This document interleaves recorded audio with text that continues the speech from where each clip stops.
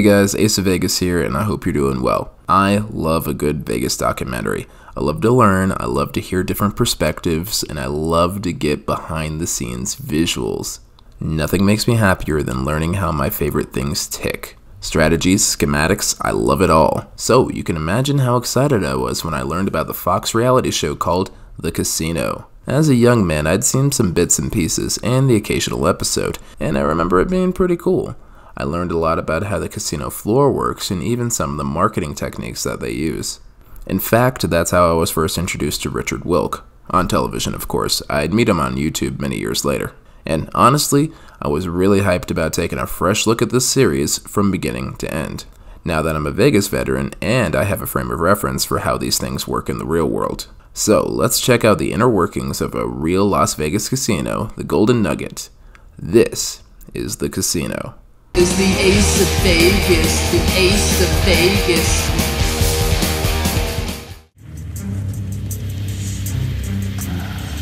This is the most nerve-wracking thing.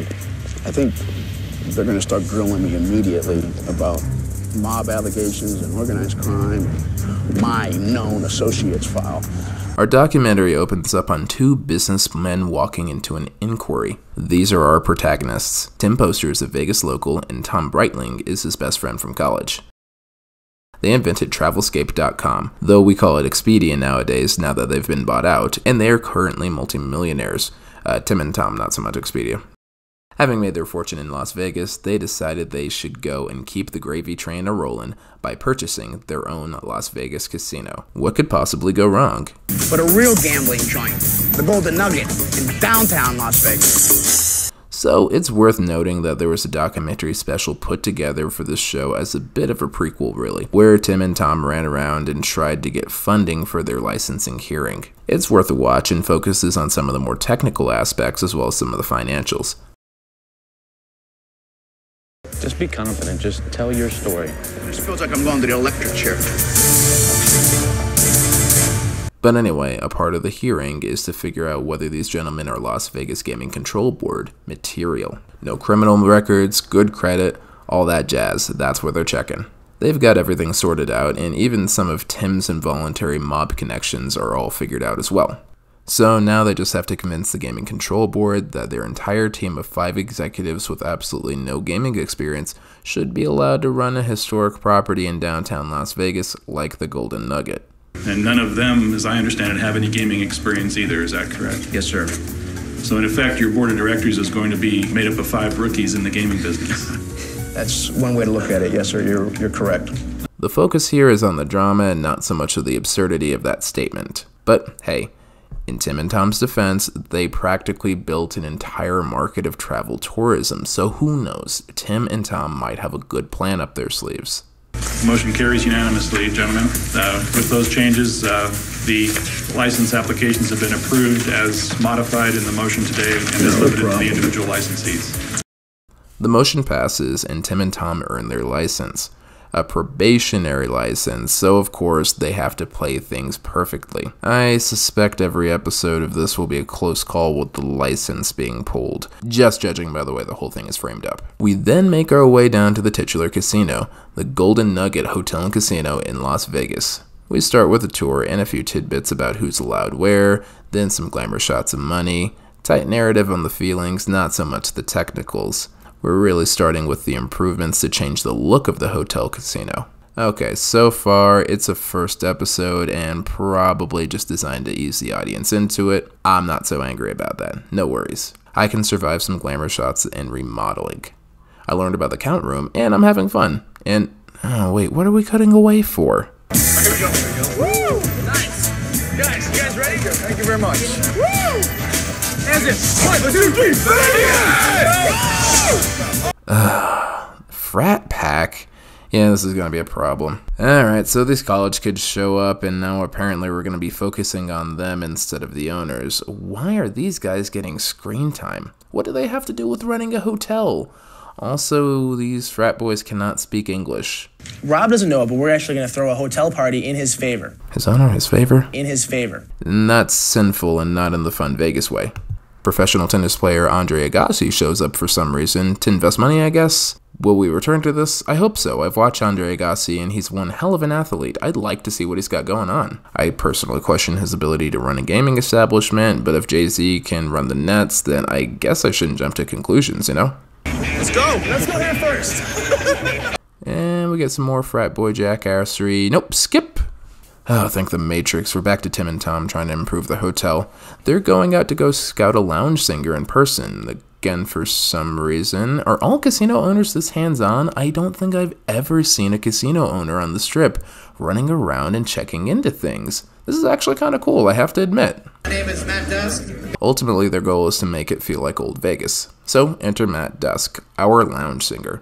He sings the theme song for the show and then sings the actual song on the actual show. I'm just a singer, some say a sinner. This is a good time to note, I really do love the theme song here. It's got a stronger, upbeat, jazzy track to it, and I really do enjoy Dusk's rendition. I think he's a pretty good artist. So there's a brief bit where he asks if he's really gonna get the gig, but, you know, he actually sings the theme song to the show. So yeah, obviously, he's gonna make the show. I'm here! I'm here! Love this town. Love this town. Tonight we're partying, you're meeting us, what are we doing? And, we got more characters over here. Charles Gorson, aka Big Chuck, is apparently the high roller here. Apparently he knows Tim and Tom, which kind of surprises me. Not necessarily because Big Chuck isn't a high roller. In fact, he's actually a spectacular blackjack player that made a big name for himself. Rather, the fact that Tim and Tom are just now becoming big casino executives. I mean, I know word travels fast in Vegas, but damn, even for a reality show, this seems a little set up. Okay, well, let's see how they handle a whale. And just FYI for anyone wondering, him being a whale is not a jab at his weight. Rather, it's what they call big players in the Vegas casino industry. Anyway, let's see if the Golden Nugget can harpoon this killer whale. Maybe that's a lesson for Tim and Tom to learn. We're gonna go take down Tom and Tim. Nope, we're back to Matt Dusk with Tim, Tom, and Joe, who I guess is the entertainment director. He kind of came out of nowhere. Joe isn't having it with Matt, or Matt isn't having it with Joe, I can't really tell.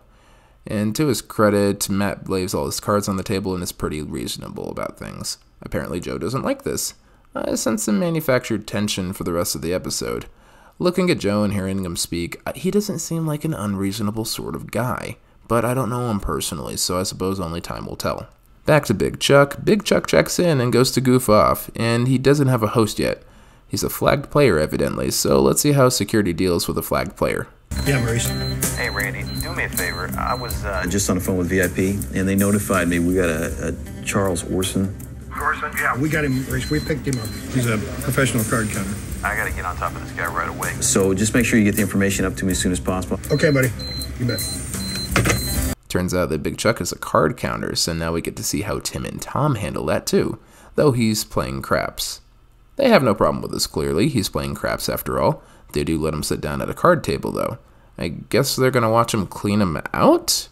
Yeah, definitely some manufactured drama. So apparently these guys don't know what to do with a flagged player, and instead of booting him right there on the floor, they kind of wander upstairs to the cameras to watch him clean him out, I guess? I don't know, I still don't fully understand the move here, but, you know, I'm no casino executive. On the other hand, though, he is just flagged and not specifically trespassed, so I just kind of questioned what the word flag means. Maybe you guys in the comment section down below can clarify that for me, as I might have an outdated definition. But no time for that now. We have more frat boy bullshit, literally calling it Pornopalooza. No one looks impressed, including me. Yeah, which coked out executive at Fox decided that we needed to film this? Anyway, back to Tim and Tom versus their player. They seem to be trying to ID this gambler, who is now drinking, shouting at women, and chasing cocktail waitresses. And somehow Tim and Tom know exactly what he's saying. She says, no, I don't want to go out with you.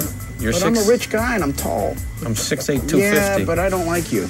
Tim is an amazing lip reader. And Chuck is sexually harassing all the staff and the patrons, playing various games and chasing around women, and is attempting to buy off these women who are trying to enjoy their vacations, being big and creepy. I'm offended for Big Chuck at this point. I doubt this is what he was like in real life. No, I'm trying to get turned down a lot. I go through 30, 40 women a day, but that's why I win at the end of that day. Ladies and gentlemen, please welcome to the stage for the first time in Zax, Matt Dusk. Oh yeah, I forgot about the lounge singer. This show has the worst ADHD, and it's actively making mine worse. Anyway, Matt starts singing at the lounge in Zach's bar. He sings a nice song. And drama. Matt. Yeah. Listen, we got a great opportunity. Lieutenant Governor Lorraine Hunt is out in the audience. Apparently the governor is in town, and even though Matt said they won't do covers, Joe makes him do a cover with a random politician. Needless to say, Matt is not pleased. Also, the governor, her husband, and the band are not prepared for this. They bomb as a result. This pleases Joe for some reason, which horrifies me. Thank you, Golden Nugget. Now back to the actual focus of the show. The woman in red who's been teased during all the commercial breaks until now. And now I know why. Big Chuck shows up with a blonde woman, so he decides to diss his date and sexually harass this new woman and her boyfriend. Security still has no desire to do anything about this despite watching him. How have there not been any complaints? So Chuck decides that this woman in red is surprised and asks her boyfriend to bet her. Her boyfriend agrees, and this woman doesn't immediately slap both of them and walk away. Now the bosses are going back to surveillance again. They finally figure out that he's just womanizing and not playing blackjack properly. Carmen Sandiego and Discount Big Lebowski apparently are getting on like a house on fire and leave. While Big Lebowski's date is still at the table. But the twist is Carmen Sandiego is trans, which... It's not my girlfriend or anything. By the way, it's not a woman. That's a man. You're kidding me. I'm serious. Real... I don't know what's going on here anymore. Like her boyfriend backpedals, laughs it off, and calls her a man, which either means he's referring to her being trans in a derogatory way, or alternately she's cross-dressing and still prefers male pronouns because that's how he identifies. I don't know anymore. Oh yeah, and frat boys are doing more bullshit. So apparently there's a rigged game for his virgin buddy to engage in some dubious oral sex with a stranger. Seems legit. No one seems comfortable with this. Even Rob. Okay, the best friend and some awful blonde woman who thinks this is hilarious. They seem comfortable, but otherwise nobody else. Also, apparently Tim and Tom are wandering the halls, listening in on VIP rooms for orgies, apparently. Which they do nothing about because, like, really, why would they? As long as everybody's consenting, who cares? Then Bikini Girl starts taking a liking to Rob until she finds out he's a virgin or whatever. I think the frat boy storyline ends here, and if it doesn't, I really don't care. This was the worst part of the episode. I hope we never see them again. Night-night. Now the trick's gonna be to get him to talk to girls without having 7 or 8 pints of liquor in him. Matt Dusk is still angry and talks to Joe. Joe compliments him, then jerks him around when they're talking about improving the show. Pissing contest goes well for Joe, and his jackassery continues, despite the fact that nobody wants anything to do with it, including him. Again, really sensing some manufactured tension here. And finally, back to Big Chuck, who's apparently successfully taken Tina to bed and didn't discover that Tina was an analog TV, if you know what I mean.